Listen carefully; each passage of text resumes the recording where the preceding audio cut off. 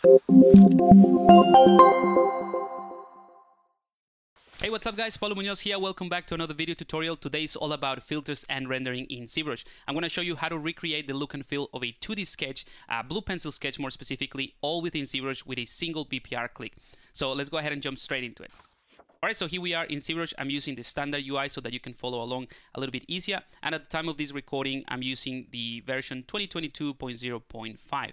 Now, this is the type of render that we're going to try to recreate or achieve today. And this is actually, let me just click on the canvas and move it around. This is just a model that you might recognize from a previous video tutorial where I show you how to use and how to tweak the comic style render material that I showed in that tutorial. I'll put a link in case you want to follow along so that you know what I'm talking about. But the cool thing about these filters that I'm going to show you today is that you can sort of move things around, get closer, change the perspective, whatever you want, then click on the BPR button here, and ZBrush is going to do the render and apply the filters post-rendering. So that means that after it's rendered, or after you get the render, you get all the effects happening in one single click, like I said. So this is what we're going to be working today. I have released a pack of filters with a bunch of different effects that you can use to recreate, again, different styles of 2D sketches like charcoal, graphite pencil, blue pencil sketch, pen sketches, all of that. So feel free to have a look at that. And if you're interested in how to use those filters, you can jump to the end of this video when I'm going to show you how to apply those different filters. But it's such an easy thing to do that it's just going to take a few minutes. So I prefer to concentrate on how to build those filters so that you can do them yourselves, or when you get the pack of filters that you can actually tweak them to suit your needs. All right, so I'm going to start by going to the render palette here at the top, and I'm going to dog that to the right because everything is happening like I said, in the render palette, and I'm going to open up the BPR filters. All right, so I have already set up to 9 filters. This is what we're going to be recreating today. I'm going to click on each one of these dots, which indicates that the ones that are open are enabled, the ones that are filled with a dot, those are closed. And just to show you that every filter is contributing to a slightly different effect to generate the final look and feel. Okay. Another thing that is very important to mention is the size of your document, because some of the filters, especially the texture overlays and things like that, will take into account the size of the canvas. So I went ahead and in the document palette, I clicked on double, and I have almost 3000 by 2000 pixels in the size of my document. So I can just move this out so you can see. If I click on actual and get a little bit closer, hopefully this is going to be visible in the recording, but there's a bit of a jagged line here in the outline, and that is due to the anti-alias. So the reason I went for a larger document is so that I can click on AA half and still see the entire canvas, but now if I get closer, everything is a lot sharper and nicer. So that's the reason for that. So I thought I mentioned that in case you have slightly different results. Just make sure that the document is set to something along the lines of what I have in here, and then you click on the AA half so that it gives you the similar results. All right, so let's go ahead and jump straight into the tutorial. I'm going to go ahead and open up the Lightbox render set by clicking on this button here from the render palette, and I'm going to look for the default filter set, this one right here. I'm going to double click on that, and what this one does, this sphere, is to set everything to 0 or like to the default one. So even if I turn them all, it's not going to be the same effect that I had before. All right, let's start by enabling the first filter by selecting it and then enable it in here. Let's move this a little bit up. And obviously, in order to see this filter, we have to do a render. So let's go ahead and click on the BPR render. And this is just going to give us a bit of a noise all over. And there we go. So I'm going to click on this, set it to 100 so you can really see the effect. So if you want to go for that sort of thing, I believe I used this a couple of times for the charcoal filters. You can totally do that. But obviously, this is not the look that we're going for. So instead, I'm going to click on the type of filter, this first drop down here, and I'm going to look for the material shading, this one here at the bottom. I'm going to click on that, and immediately you see that nothing really changes. If I turn this on and off, nothing is happening. But it has this thumbnail in here where you can use to choose any other material. So I'm going to click on this, and yeah, you can choose something. I don't know, let's go for this gold material, right? And we're going to take the material shading, set it to 100. So we have 100% contribution of this new material on top of the render, right? And this is a fantastic way of blending materials at render time. I have another tutorial in the ZBrush guides that talks about rendering with multiple materials using this technique. So I'll put a link as well in case you want to follow along. But basically what this does is override any material that you have selected before the render. Now, you'll notice that we also have these harsh shadows. So if you want to get rid of that, you can go to the modifiers and turn this switch off, apply to shadows. So now we have just the material with no shadows. Obviously, this is not what we're going for, so I'm going to click on this thumbnail and I'm going to select the Pablander Super Comic material. So this is the material that is a free download, it's a free resource, and you can find that in the tutorial about how to customize this material and how to achieve this comic style render. And again, I'll just put a link so that you can follow that tutorial as well. But yeah, it's pretty simple. All you have to do is load the material, the super comic material, and from the first material shading filter selected from this thumbnail right here. So just by changing this first filter, this takes us almost like 70 or 80% to the final result, or the final look that we're going for. But of course, we want to do something more like a blue pencil sketchy line, so we need to change a few things. So let's go ahead and enable the second filter and selecting it, and I'm going to go to the filter type and I'm going to choose something very simple like the paint, right? And if I set this paint slider to 100, you'll see it's a very simple filter. It's just taking whatever front color we have, and when we set this to 100%, and it's just filling the entire area. So what I want to do is change this color to the blue color, or like a blue pencil color that, you know, you can go for a red color, whatever you want, but, you know, just gonna try to recreate what I showed you at the beginning. So I'm gonna go for a blue color like this. Now, the other thing I wanna do is go to the mask slider and set this to 1.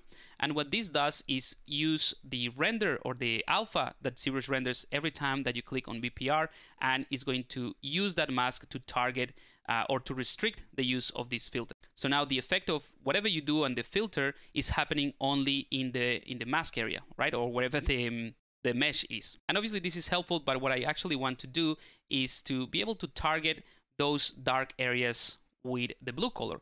So what I can do is change the blending mode. So I'm going to click on the blending mode of this paint filter and set it to something like screen. There we go. So just by changing that, you can apply this front color to the darker areas. So let's go ahead and, you know, change this a bit, make it a bit more saturated, something like that. And the cool thing is that you can come back and tweak things just to refine the look of your filter. Now, one thing you notice is that the color outside in the canvas is pure white, and the one inside is not as white. So we can go ahead and enable the third filter. And from the type of filter, we can go for contrast user color. So that's going to give us a bit of contrast and bring this to like the purity of the white color, the white values, to kind of like the same level. But obviously you can change, you know, the amount of this filter, or the amount of the effect of this filter, and then also the opacity. So let's set the opacity to 50%. I don't want to overexpose everything too much, and that's about it. So now we have like the first 3 filters that give us the basis for the effect, but now we can start breaking the line and making it look a lot more organic. So let's go ahead and enable the 4th filter, and for the type I'm going to choose, let's go for noise, and I'm going to set it to 100 so you can really see the effect. So obviously this is the one that is going to give us all that sort of noisy feel, almost like achieving a bit of a paper texture, right? But I don't want to apply it to everything, right? So we can do the same thing we did before with the paint filter. So take the mask, set it to 1. So now the effect of this noise is applied only to the model, but I want to restrict the placement of this noise a little bit more. So I'm just going to go to, let's scroll down a little bit more.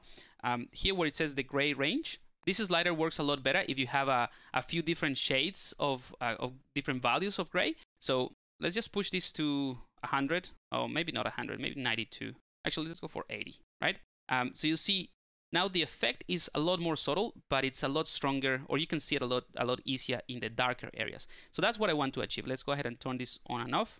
And you can definitely see that we just added a bit of texture to the entire render. All right, so we're getting there. Let's go ahead and enable another filter, turn that on, and I'm going to select the type. I'm going to go for displace. And this is going to really change things a bit. So I'm going to set it to 100 from the displace, and the radius is going to actually change the size of the pixels that are being displaced. It's kind of like changing the frequency of the displace, right? So I'm going to go for, let's set it to 32. So that's plenty, right? So you see how much we're distorting the lines of this render. And this is because this displace setting or the displace value is set to 100.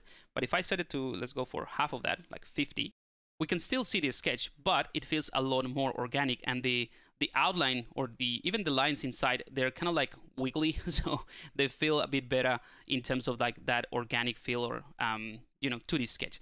Now, the cool thing we can do about this filter as well is that we can reduce the opacity of the filter. Let's go for as well 50.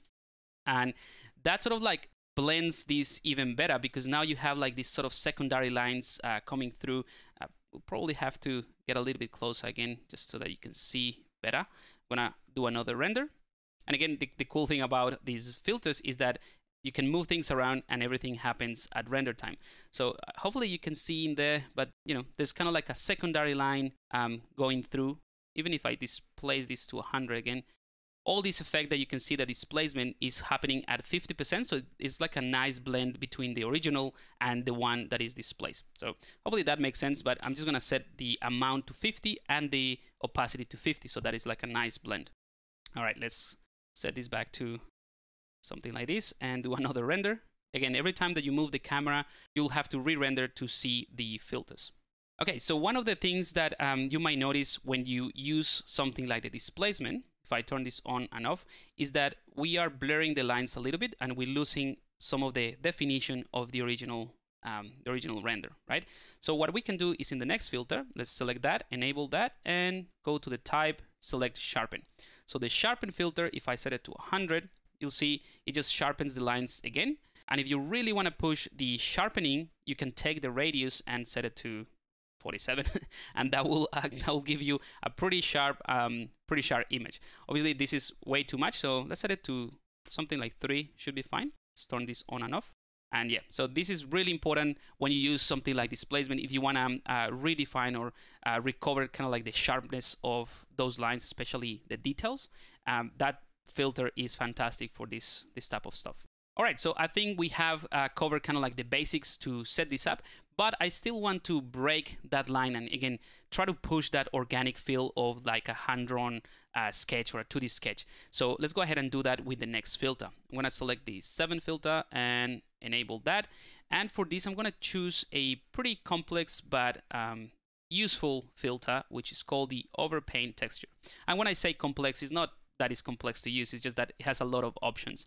So I'm gonna change the overpaint texture size just a bit so that you can see it's just a bunch of squares that get overlaid on top, but the kind of like the advanced or more complex settings are within the modifiers. So if I click on the modifiers, you'll see we have a bunch of sliders, and these sliders allows you to change the type or the kind of like the shape of these squares. For example, if I click on modifiers and change the X slope, it just becomes kind of like these triangular shapes. So you can play with the X slope and the Y slope a bit and create kind of like a trapezoid. Let's push this a bit more so you can really see the effect. So you can play with something like this, and then the next thing you can do is change the width, the height, and the overall size as well. So let's change the width, and we can change the variation so that not all squares are the same. Same thing with the height, but not all the squares are the same. And you'll see that we started to distort this quite a bit, right? Which is, an interesting effect, but what I want to do is make those squares a lot smaller so that it feels more in line with what we're trying to create. So let's reduce the texture size till we start to distort that line nicely. So let's go for 40. Yeah, I think that's all right. And let's click on the modifiers. And probably one of my favorite sliders is the base orientation, because that allows you to change the orientation of the squares based on the values of the render. So I'm gonna change this to 7. Again, all of these things are a lot easier to see if you have a material with a lot more shading or values in it. So I think I'm just gonna leave it like that, add a bit of variation in the orientation. And we can play with the size as well. So this basically changed the size of the squares based on the intensity. And I can spend a lot of time just playing around with this thing in here. But yeah, I'm just gonna leave it like that. But of course, this doesn't do much, right? This is just basically distorting the image, but we're losing a lot of the definition. So what we can do is a couple of things. We can change the blending mode. So in the blending mode, I'm gonna set it to multiply. And obviously now you can see a bit more of the sketch underneath, but then you have this weird spec. So this is not really what we're going for. So instead, what I can do is change the color, which at the moment is set to black, for something closer to this blue tone that we have been using. So I'm going to click on this swatch here, and I'm going to go for a lighter blue. All right, something like this. And let's go ahead and actually go to the modifiers and just play around with the size and the width a bit more. All right, just to add a bit of variation to the height and the width, and then we can play with the size of the overall texture a little bit more. So this filter now is giving us those extra details around, kind of like imperfections around the outline or the lines, but it's also adding a bit of gray values to the overall image. So we can restrict it with the masking, right? But we'll also lose the details outside, or like outside the outline. So I'm going to leave this one at 0. And instead, what we can do is sharpen this first. So let's add another filter, enable that. And I'm going to select the filter sharpen, set it to 100. And yeah, so this filter helps us refine again the sharpness of those details and those lines. But again, because this is kind of like a gray color now, we can use another filter. I'm going to go ahead and select the 9th filter and enable that. And from the filter type, I'm going to choose Orton. So this Orton filter is kind of like washing the colors a little bit. And we can add maybe, let's set it to 81 or 80, right? And that sort of give us a more like a brighter image, right? You can also enable another filter and then go for something like contrast user color. And that way you can just contrast things a little bit more and play with the opacity. At this point, it's just a matter of like tweaking things and just changing the subtlety of each effect or each filter. All right, so that's pretty much it. We have a pretty decent result that we can recreate every time that we move the camera. Let's, for instance, disable perspective and go from a different angle. Click the BPR render button, and then we'll have a new mesh or a new render. Let's do that again. So pretty cool stuff, right? So now, if you like what you've done, right, and if you want to save all of this for the next time that you open up ZBrush and you can load your filters, all you have to do is go to the Save filter, and this will save the entire set of filters with all the settings that you set up. You can also go to the Save button here in the Render palette, and that not only is going to save all the filters that you've set, but it's also going to save any setting that you change. So for example, in the BPR shadow, if you increase the angle to make more like a softer shadow, or the strength, all of that, you can totally go for that and just save it within the render palette, and that way all of those settings will be saved with it or with the same file. All right, so that's about it in terms of creating your own set of filters to build this type of look and feel. Now I'm going to show you how cool and easy it is to change the type of filters and using the ones that are part of the filter spec. So let's go ahead and jump into that. I'm going to click on the Lightbox render set, and that's going to open up the Lightbox, and I have already set them up in here. So I have my own folder, and all I have to do, because this is already a render, is, for example, click on the awesome shaded pencil sketch. And I just called it like that because this is kind of like my favorite one of the pack, and it's going to give you a shading that looks kind of like this, blue pencil sketch, which is pretty cool. And of course, you have access to all the different filters, so you can literally just go ahead and turn them all on and off and see what each filter is doing, or how each filter is contributing to the final look. Yeah, the final filter that I created for you, all the settings. So let me just show you a couple more, because all you have to do is just that. Just double click on this one. This is the newspaper sketch, which is a lot richer in terms of the texture, right? So you get this nice sort of like, like a newspaper print type of thing with this paper texture as well. But yeah, all you have to do is click on load in the render settings. Like I said, I already have them in the Lightbox, but you can click on load, and that's it. You don't have to do anything else. Just load your mesh and select something else. So I'm going to go for maybe this graphite pencil sketch. This one is pretty sketchy, pretty rough, but I think it looks quite cool, right? So this is more like a softer set of lines done with a large pencil.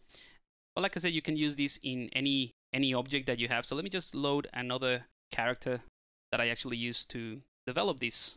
Right, so I have this this character here, And yeah, it's just another mesh, and I'm gonna click on BPR. And because I already have loaded that sketchy pencil, you get the result straight away. Let's go ahead and load a couple more.